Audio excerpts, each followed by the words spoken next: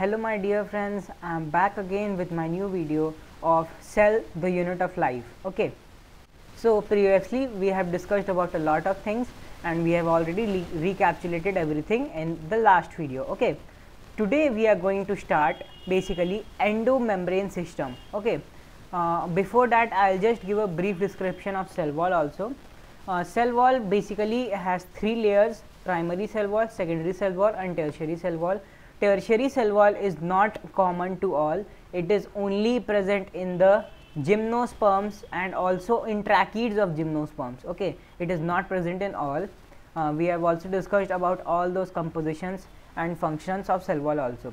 Like cell wall helps to provide shape to the cell.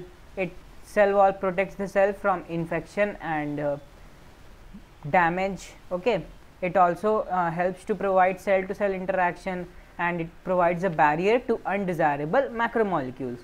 So let's just start with the today's topic, endomembrane system. Endomembrane system basically consists of four types of organelles, and these all four organelles are connected to each other and are totally dependent on each other. Even if any one of them is not present, then whole other three will also be not able to work. So let us see what are they basically. First is endoplasmic reticulum. Okay, second is Golgi apparatus, or can say Golgi complex or Golgi bodies. Third is lysosomes, and fourth one is vacuole. All these four are highly independent on each other. Okay, so today we are going to start with the first one, endoplasmic reticulum. Okay, so basically endoplasmic reticulum are of two types. First is smooth endoplasmic reticulum and second is rough endoplasmic reticulum. Okay, endoplasmic reticulum is a single membrane bound structure, and the part inside the endoplasmic reticulum, okay, is known as luminal part, and part outside the endoplasmic reticulum, it is called as the extraluminal part. All the cell organelles are present in the extraluminal part. Okay, it is widespread in the cytoplasm. Endoplasmic reticulum is widespread and also it is scattered a lot. Okay, so now let us discuss about the components of endoplasmic reticulum. Endoplasmic reticulum are basically composed of three components. First is vesicle, second is tubules, and third is cisternae.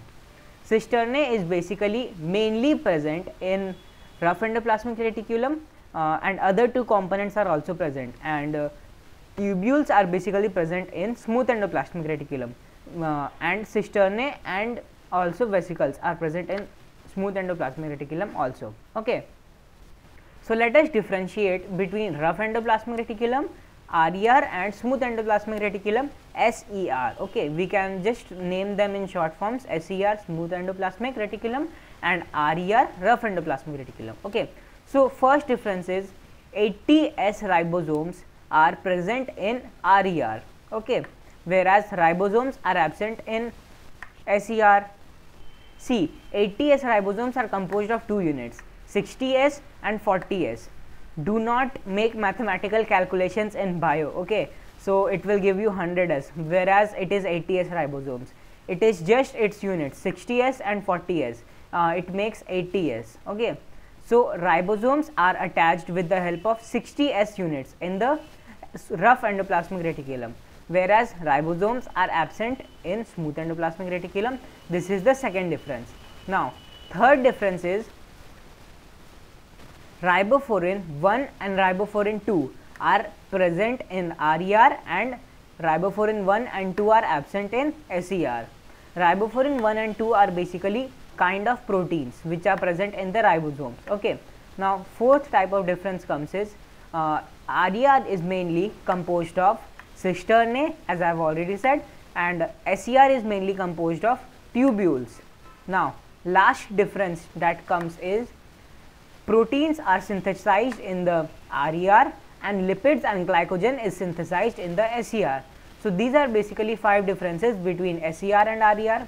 Now let us see the functions of endoplasmic reticulum.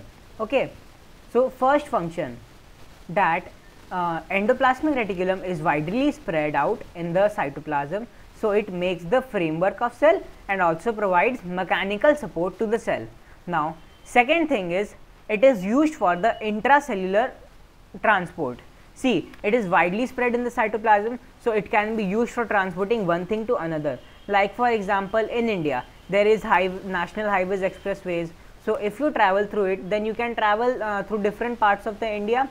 Similarly, and they are widely scattered. Similarly, endoplasmic reticulum in the cytoplasm is widely scattered, so it can be used in intracellular transport. Okay, transport of different materials inside the cytoplasm or cell.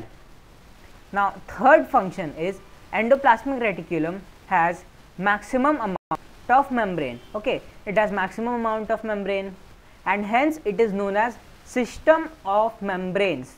System of membranes, and it also provides membrane to the nucleus at the time of cell division. Now, fourth function, it is of RER.